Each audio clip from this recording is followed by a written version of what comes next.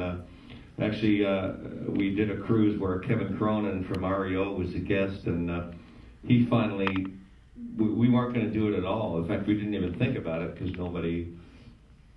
everyone's heard it enough, the hardcores, and he started doing it, so we had to do it, but that was the only reason.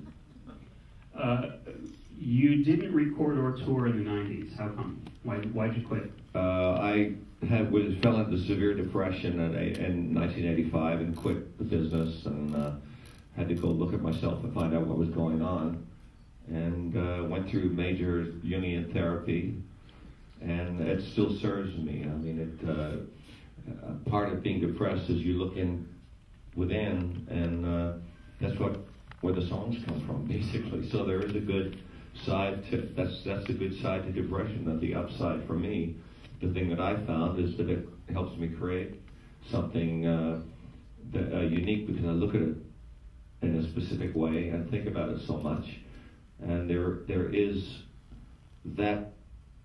there in every dark thing that visits you. So the depression lasted throughout the entirety of the 90s? It's still there, baby. Yeah. Mr. D is sitting in the back. But he's got a great song there that I just need to find. So what finally flipped the switch and got you back into making music? I think writing songs. I finally got enough songs together that I thought I could go out and do a record, and I did, and it was called Karma. And I had got back into it through that, basically through music again, which has always been my savior. There's a song in the movie that you sing that I didn't know. You sing "I'll Make You Happy," which I know as a Divinyl song, and they're oh, they did it too? Yeah.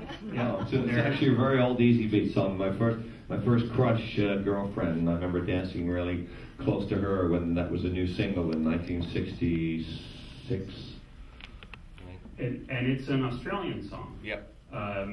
You spent the first part of your life in Australia. I don't know if people know this. Australian bands are generally very hard-rocking and tough. Is that the kind of music that you grew up on?